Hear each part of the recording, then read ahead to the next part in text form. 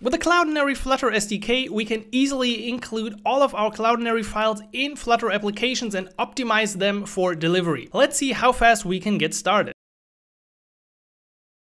First of all, we need to add the packages, so go ahead with Flutter pub add Cloudinary Flutter and Cloudinary URLgen. Once you've installed those packages, they should of course appear in your pub/spec YAML file. Now we can create the connection to Cloudinary by first of all adding 3 imports at the top of our main Dart file. We're gonna need the Cloudinary context, the image widget, and also the Cloudinary.dart file. With those in place, let's initialize our connection by saying Cloudinary context.cloudinary and equals Cloudinary from cloud name. So what's our cloud name? Well, the cloud name is right on the dashboard of your Cloudinary page. So let's copy our cloud name from here and put it in here. Now that you've configured your cloud name, you're already halfway there, and we just need to add an image from our Cloudinary files. So let's go to the body of my widget and remove this center object, and instead I'm going to use a CLD image widget instead. With the CLD image widget, we can now display any asset from Cloudinary. So let's put in a public ID,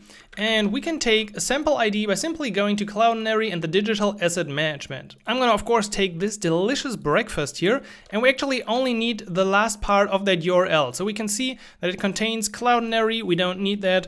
We also don't need the rest of image upload and the cloud name we used before. So simply use the last 2 path elements, which are the ID of the image, hit save, and once we reload our application, our image appears. So to use Cloudinary in your application, first install the 2 packages, then create a connection with a cloud name, and finally use the CLD image widget with a public ID to one of your assets.